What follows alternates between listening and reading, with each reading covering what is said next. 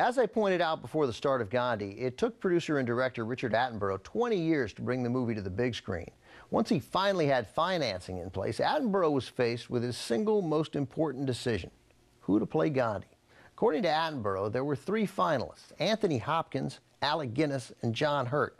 But in the end, all three actors agreed the role ought to be played by an Indian actor. That's when Ben Kingsley's name came up. Kingsley, real name Krishna Banji, was half Indian, and he'd been doing stage and TV work in England. As we just saw, it's hard to believe there was any actor capable of playing the part better than Kingsley, who won a Best Actor Oscar in this, his first major big screen role. Coming up, another Best Picture winner, starring Paul Scofield in the performance that also earned him a Best Actor Oscar.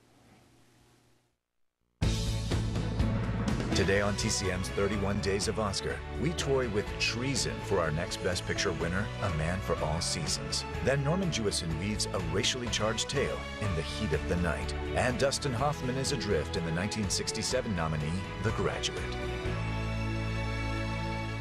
Hi, I'm Robert Osborne. If you love